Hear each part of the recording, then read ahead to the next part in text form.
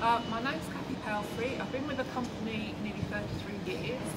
I'm a team leader, was a team leader I should say, and I do mostly everything. I can close up, I do deliveries, all sorts, which is quite a very different job roles we do. I feel really sad how the way it's gone, the way it's gone really quick as well.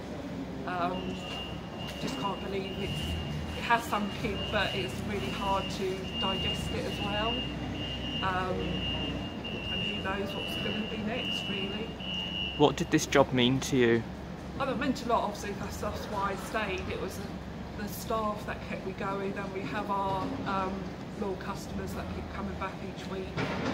So that's what kept me from this job, you know. I love retail because I love meeting people and sort of like helping them what they need. And I work in the Topman, so all the gentlemen sort of like always need help, no offence, but but yeah, it was nice helping them get